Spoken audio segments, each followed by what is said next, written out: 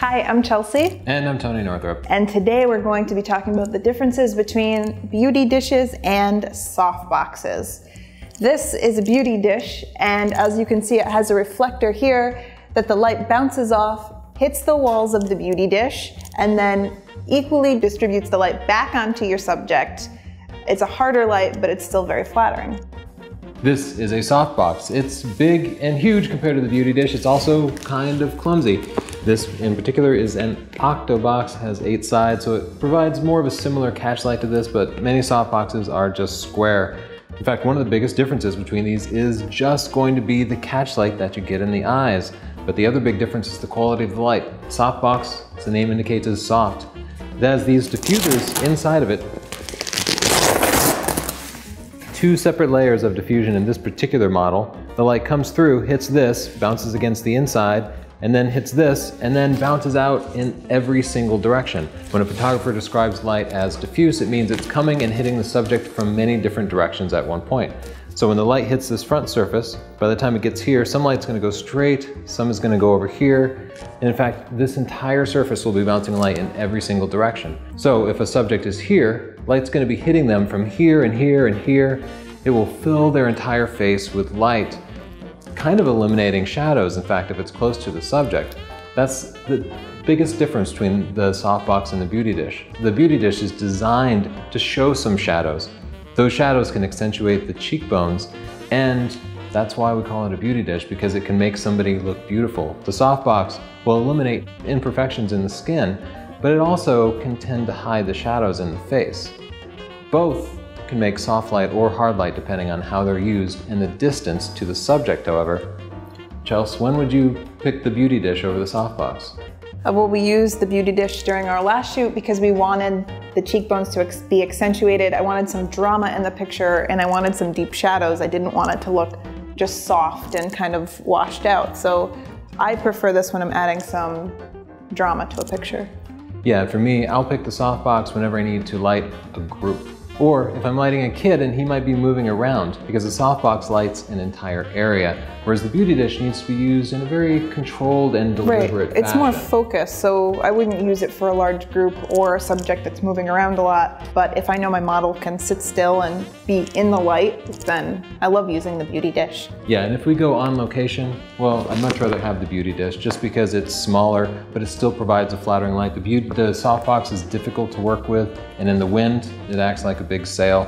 This softbox and other softboxes will collapse. It's collapsible, so yeah. They can actually become much smaller than you see here. But at the same time, setting it up can be a little bit time consuming.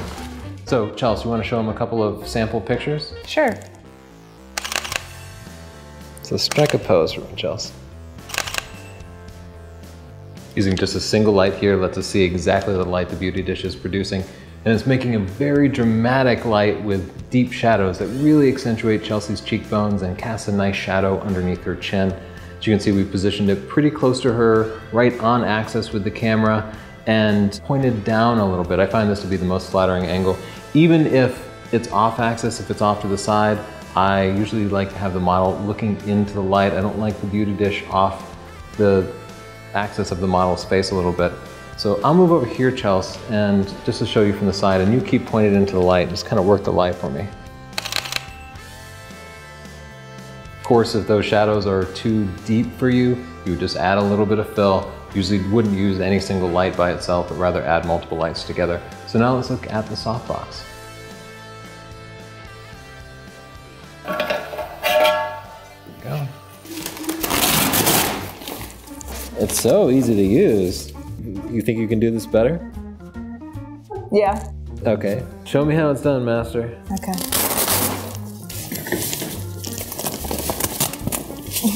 It's really hard. Wow. Awesome. This is really, it's more fun than it looks. This is so fun and... It's not on there yet, Chelsea. You gotta push it down into the top completely. All right, so. You feel like you're done? Yeah. Push it all the way down.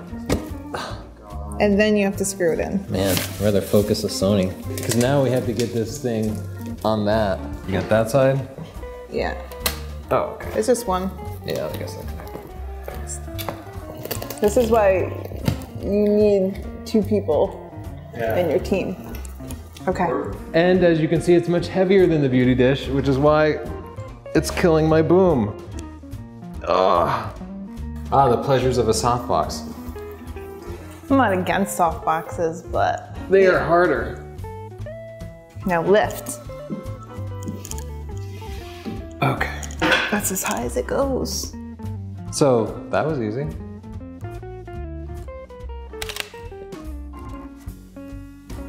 Switching from a beauty dish to a softbox, I need to up the light output because the softbox is much less efficient because it's bouncing so much light around. So probably need a couple stops more light. There we go. You'll see a lot of differences in the pictures that have nothing to do with it being a beauty dish or a softbox. So much of it is the distance of the light to the subject and the size of the light source, as well as, of course, the model's expression, how she's holding her head, and all that tends to matter more. For me, the biggest difference between the beauty dish and the softbox is just ease of use. Beauty dish is much easier, but the softbox, better for large groups. If you like this video, give us a like, subscribe, share with your friends, and check out our books if you want to learn actual photographic techniques, including how to do portraits and to shoot in a studio. Stunning Digital Photography, the Lightroom training book if you want to learn how to use the best post-processing software, and of course my photography buying guide. Thanks. And of course my photography buying guide. Check you later. Check you later. Check you later. Stay cool. Be cool, stay in school. Bark the on, dudes. Hasta la vista, baby. Peace out, bro. Bye. I hate all of these. I don't know what to say now. I'm all in my head about it. I can't just naturally say goodbye.